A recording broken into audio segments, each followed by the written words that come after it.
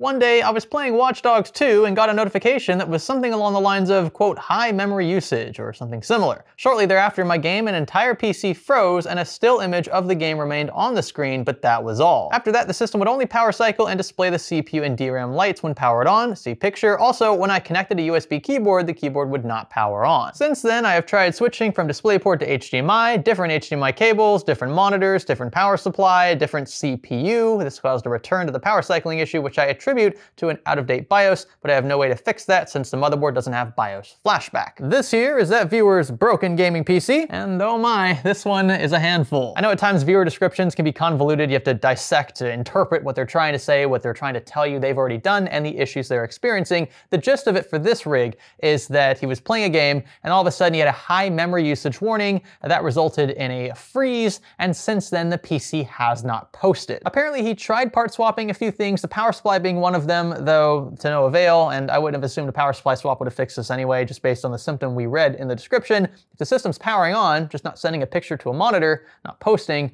that's usually not a power supply issue, though we have seen weirder. The other thing he tried swapping was the CPU. Now, the CPU he swapped to was a 5500, that's a Zen 3 chip, and the owner bought this system brand new, I believe, several years ago. He has never updated the BIOS. So it is possible that a CPU swap will fix this. He just had no way of confirming that because the BIOS was not up to date. And so he didn't get a picture out, which is that's kind of the original problem. We just created that same problem again by doing something else. That's if the CPU does fix this. But that at least gives us a nice starting point. I think I'm going to focus primarily on the CPU and motherboard area, just generally the platform. I don't believe the graphics card is to blame, though that would be a very quick check by itself. But I digress. I'm turning into Jay, slowly but surely. This should be a fun one, and I hope you'll stay with me. If you're planning your next PC build, then consider checking out our sponsor, VIP SCD Key. Their Windows 10 and 11 OEM keys sell for a fraction of retail and will unlock the full potential of your OS. They'll also remove those pesky activation watermarks. Click the links below to get started today, and be sure to use our special offer code SKGS for a sweet discount on a variety of options, including Windows 10 and 11, Pro and Home, and more. Hey there, and welcome to Fix or Flop. If you're new, just know that everything you see us do in these videos is free of charge to the owners in question, and that's thanks to your viewership. The fact that you watch is why we can do this for free. We don't charge for labor or hardware or any of that, and I'm frankly surprised we've been able to do this for almost 5 full seasons. This is the final episode of season 5 of Fix or Flop. I thought maybe we'd get 2-3 seasons deep at most. So thank you so much for that support. I'm hoping we can end on a high note here. Hoping we get this one fixed. It sounds doable. So we're gonna turn this thing on and see if we can replicate the issue described by the owner. If I can figure out where the power button is. There we go. So I'm expecting it to power on, which it obviously has, and to not send a signal to a monitor. It's looking that way so far. So it actually sounds like the system has toned down a bit.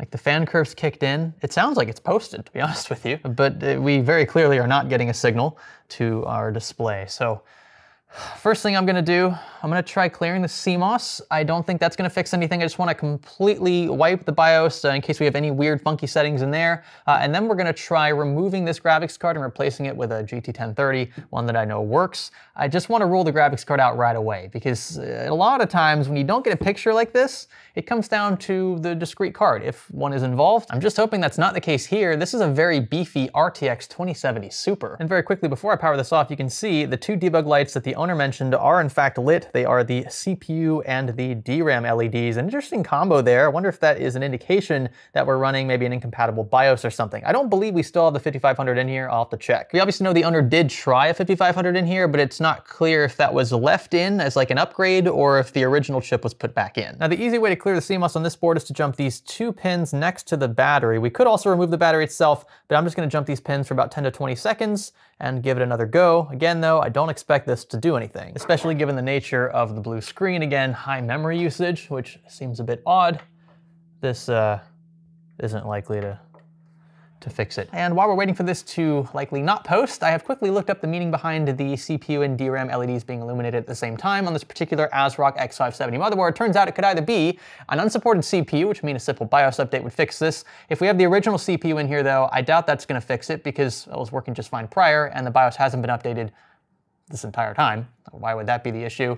It could mean that the RAM is either not detected or compatible, which would mean that maybe one of the modules is not seated properly. That'd be a quick check. Or it could mean that the CPU is outright dead. So here's what I think is going on. If the upgraded CPU, the 5500, is still in here, it likely just comes down to a simple BIOS update. That would mean, though, that the original CPU was the problem. And even if the original CPU is still in here, I still think it's the problem, because if we were getting a memory limit error, like memory usage was too high, what I think happened in that moment was that the memory controller on that original CPU died. I don't think it could communicate with either DIMM, and as a result, the PC freaked out saying, oh, where's my memory? Where did it go? I think it's filled up. It has to be filled up because I can't access it anymore. When in reality, it's actually a CPU is just kind of gaslighting the software into thinking that it is a memory issue, when in reality, it's likely not. And that's something we're gonna check right away. Oh, you know what? Wow, this might be an easier fix than I thought. Yeah, the memory is actually not seated properly. Live reaction. Bit silly I didn't see this sooner. I was just about to remove this graphics card when I noticed that the right DIMM is actually sitting a bit higher than it should. In fact, if you look up top here, you can see that the furthest right tab is not actually down all the way. And that's an indication that this DIMM is not properly seated. So we're gonna fix that very quickly and then try powering on again. This could very well fix it. I don't know why this would have just popped out in the middle of gaming. It seems a bit weird, maybe a separate issue. So you see that there, and that is more like it. You should hear, you should feel an audible click once these DIMMs are fully inserted. Could it really be that simple? Let's give it a shot. All right, powers up, no problem. I do still see both the CPU and the DRAM LEDs illuminated though, which is interesting. Yeah, doesn't look like we're gonna get a post still. Alrighty, so one problem fixed, another problem to go. Man, I was really hoping that would fix it. You can see the two debug LEDs are still illuminated. I also hope this module didn't kill anything else in the system. It's very unlikely, but I've seen weirder. I do think if the graphics card was to blame, we would at least see a VGA light on the motherboard, but a check like this takes literally seconds, and it does rule out a very expensive component in the system. So let's try this with our trusty GT1030 that we know works. Looks like both CPU and DRAM lights are still illuminated. That's what we expected. I think it's safe to say, since we were seeing the exact same symptom before and after, that the original graphics card is okay. I've also tried a single known working stick of DDR4 from my own stash in every single DRAM slot to no avail. The two debug LEDs stay illuminated the entire time, so they're trying to tell us something different. So let's move on then to what we suspect is the root of the problem. The CPU here, this area, either the CPU is bad or we have a bad BIOS, maybe even a bad motherboard, not gonna rule that out. This is a Ryzen 7 3700X. Okay, so this is the older chip, the original chip where the PC went bad with that blue screen of death. So I'd actually prefer this to be in here because now we can tell for sure if the CPU is in fact to blame. Cleaned it up a bit, but I don't see any bent or missing pins. At least physically, the chip seems fine. Same goes for the socket, nothing cracked, nothing clogging any of the pinholes. Could it be then that our suspicions are correct? Is this Ryzen 7 3700X to blame? There's only one way to find out. We're gonna swap it with a known working one. We'll check our handy dandy CPU drawer, and oh, would you look at that? An exact replacement right at the front. I'm gonna quickly power the system on without a cooler just to see if it posts. We don't need to have it on for that long. This is a really weird way of installing a CPU. If this doesn't fix it, then the only other culprit I could think of would be the motherboard. I don't suspect this is a power supply issue. Again, it was already swapped according to the owner, but the symptoms we're seeing just don't seem power supply related. Here we go. Again, this is only gonna be on for a few seconds. It's not gonna harm the CPU. They don't get that hot that fast. Just wanna see if we see the same debug LEDs, and they are still on. We still have a CPU debug illuminated. We still have a DRAM debug illuminated. I guess the motherboard is to blame. I'm curious if the chip is getting hot. Chip is hot. So it is receiving power from the motherboard. A few moments later. Yeah, you know, maybe I should connect DDR4. That would be important. I connected this fan thinking maybe the motherboard wasn't playing nice without a CPU fan connected, but yeah, we just have bare slots there. That's not what you want to see. Let's try this again with our known working DIMM. I like to keep original parts out of here that we've already swapped just to make sure that we don't have multiple issues. Like if I had his original memory still in here and that was also bad for some reason, then I could be misled by what we see next. So that's why I want to keep stuff that I know works in here, usually from my own stash, just to help rule out multiple issues. Those are always difficult to troubleshoot. That's just my way of doing it. Let's see. Both debug lights are still on. All right. So likely not memory related. Although it is interesting actually that we're getting the exact same symptom with and without memory installed. I think we have a board issue. So perhaps the board is what's keeping the CPU from communicating with the DRAM. That could explain it.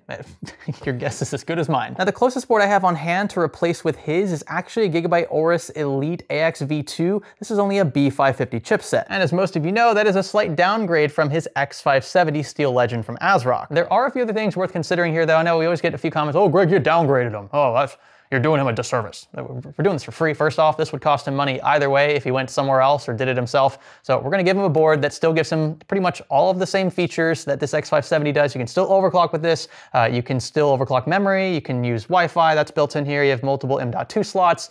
It also doesn't have the annoying X570 fan. So I think that's a win, actually. But the fact is, this is here in the office. It'll get him back up and running as quickly as possible, which is important. Let's see what this does for us then. The only component from his original rig that is in this little makeshift system is his original Ryzen 7 3700X. I'm going to jump the power pins. And we're not gonna actually see anything move because there's no fan at all with this rig. But I can tell you right away that the chip is getting hot, and that we should be seeing a post momentarily. I hope we do. If we don't, then we have a dead CPU and a dead motherboard. There we go though. So that's a post. You can see there on camera. The glare is awful, sorry about that. Go ahead and power this off again. We don't have a cooler attached. So good news. His CPU actually survived whatever happened in his rig, which we see a lot of dead CPUs in this playlist. I'm happy to report this one's actually working. At least it allows us to post, which is further than we got before.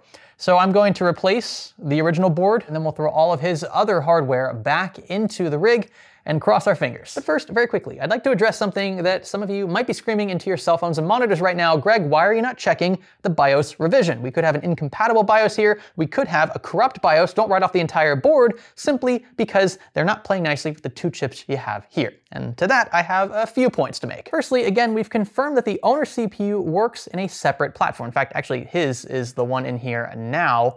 And these chips work natively with all B550 and X570 motherboards. There's no BIOS I know of that strips support for Zen 2 because, well, these came out at the same time. They were made to work with each other. So that right there tells me we aren't dealing with a BIOS incompatibility. I've even gone so far as to check with a Ryzen 5 2600, still no post. Ryzen 7, I think it was a 1700, that didn't work either. There's no chip in existence that's going to work or play nicely anymore with this motherboard. Now, in the off chance the BIOS decided to randomly corrupt itself just out of nowhere, maybe it just exploded internally, it just doesn't want to play nicely with anything anymore. I mean, we could try resoldering a replacement BIOS chip. Honestly, the easier thing for me would just be to replace the motherboard. It's just way more straightforward. I'm not as familiar with flashing BIOSes without a BIOS flashback function. By the way, this board doesn't support something like that. There's no BIOS flashback equivalent on the back of this board, which means we can't connect a USB drive and attempt to update the BIOS without a CPU installed. That can be very useful in cases where you don't already have a compatible chip on hand, but this board doesn't support that either. Funny enough though, his replacement motherboard does have this. If you're curious, it's called Q Flash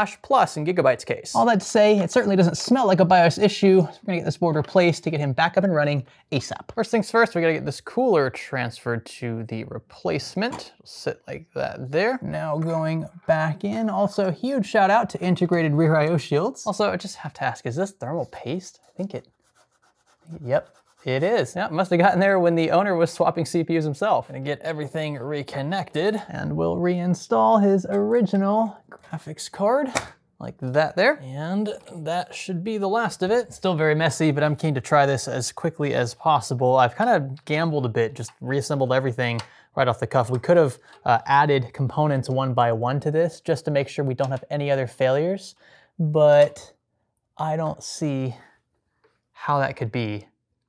Just again, based on that main symptom. So let's give it a shot.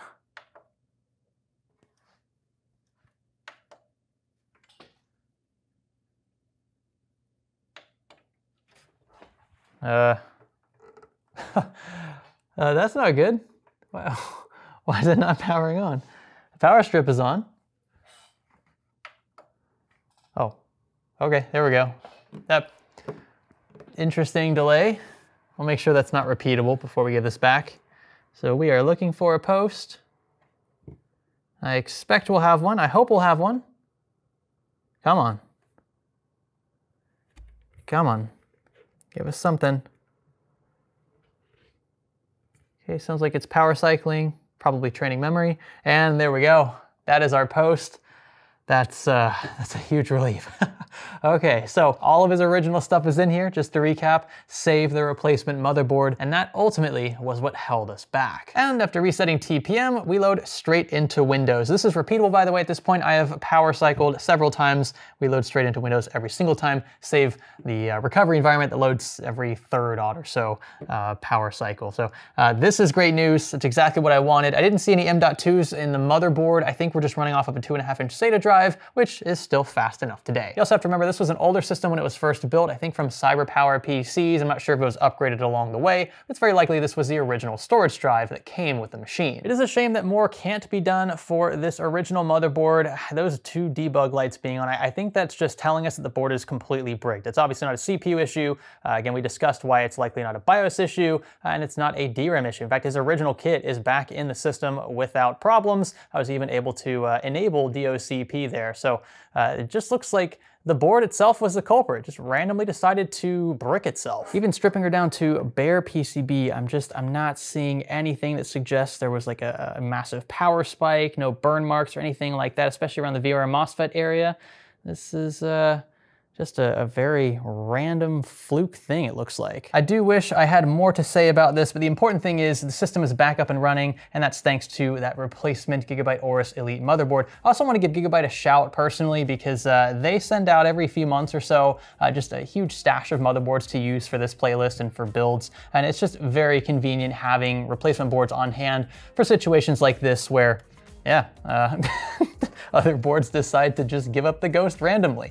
If you guys enjoyed this one, be sure to let me know by giving this one a thumbs up. That would be greatly appreciated. Consider subscribing if you have not already. Let me know in the comment section below what you thought of this one, and be sure to stick around for the next one. Is there anything else I want to plug? Check out our public Discord server, totally free to join. Plenty of really great, knowledgeable folks there that can help you if you have your own issues with rigs.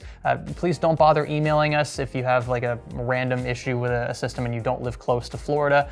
If you do live close to Florida, we have a form in the description that you can fill out, and we'll do our best to get to you as soon as possible. Okay, I think that's all for this one. My name's Greg. Thanks for learning with me.